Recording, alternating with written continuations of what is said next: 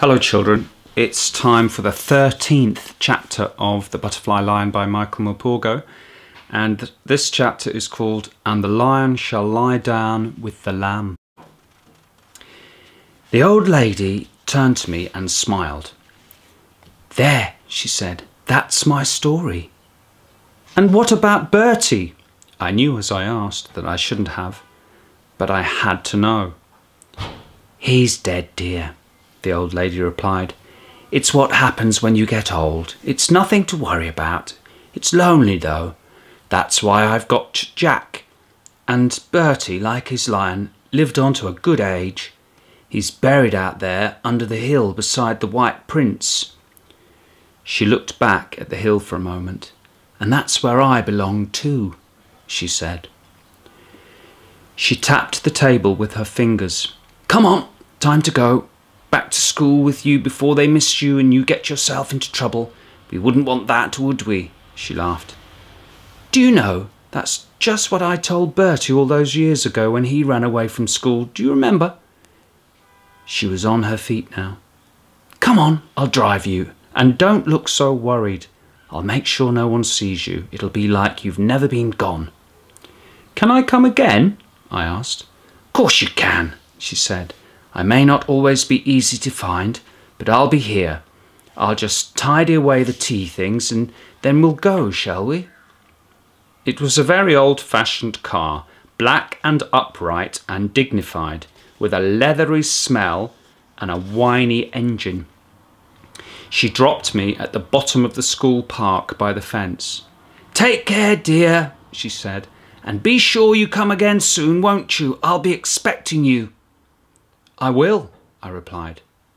I climbed the fence before I turned to wave, but by that time the car had gone. To my huge relief, no one had missed me, and best of all, Basher Beaumont was in the sick room. He'd gone down with measles. I just hoped his measles would last a long time, a very long time. All through supper I could think of nothing but Bertie Andrews and his white lion.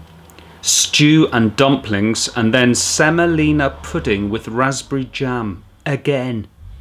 It was as I was picking my way through my slimy semolina that I remembered Bertie Andrews had been at this school.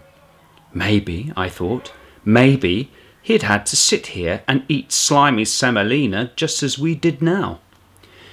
I looked up at the honours boards around the dining hall, at the names of all the boys who had won scholarships over the years.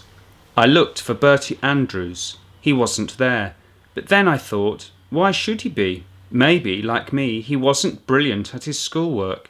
Not everyone wins scholarships. Cookie, Mr. Cook, my history teacher, was sitting beside me at the end of my table. "Who are you looking for, Morpurgo?" he said suddenly.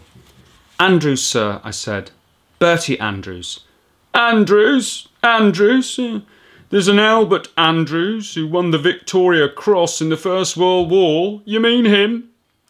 Cookie scraped his bowl clean and licked the back of his spoon. "Oh, I love raspberry jam. You'll find his name in the chapel, under the east window, under the war memorial. But he wasn't killed in the war, you know. He lived down at Strawbridge, that place with the lion on the gateway, just across the main road.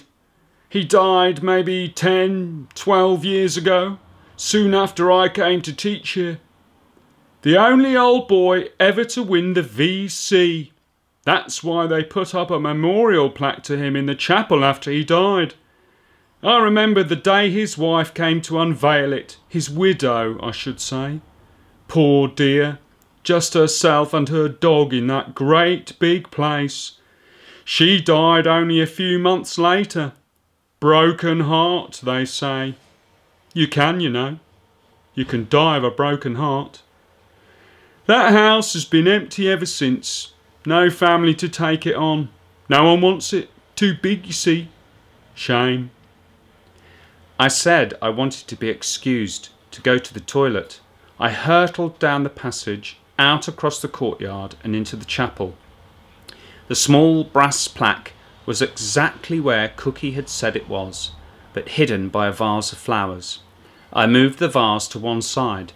The plaque read, Albert Andrews, V.C., born 1897, died 1968, an old boy of this school, and the lion shall lie down with the lamb.